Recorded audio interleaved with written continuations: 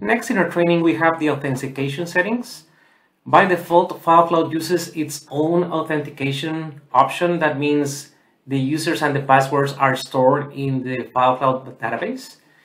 However, you have other alternatives in case you are running, for example, FileCloud on-premise and you have it running on your network, and you also have an Active Directory server which already manages your users and passwords. You can decide from the authentication section on the settings to use Active Directory. And the settings are very straightforward. You have your host IP address, your port, if you're using TLS or SSL for the connection, the account suffix, the base DN, the mail attribute.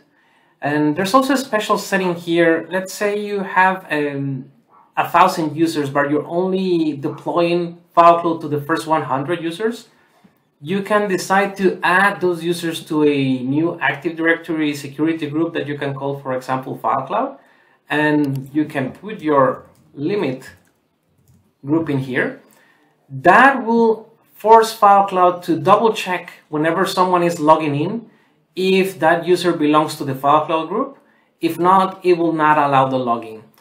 One important thing to note here for Active Directory integration is that when you configure your AD as authentication method, you don't have to import your users into FileCloud. Every time a user that tries to log in FileCloud and it's already part of your Active Directory, the FileCloud server is going to check if that account exists, and if it does, it will create automatically an account on FileCloud using their AD settings. And that's why this limit group is very important, because otherwise anyone can log in and create an account by default, but you can limit it using this. You can use the account name and the account password. And you can also disable, for example, if your AD server doesn't allow anonymous binding, you can disable it from here and put the service name and password.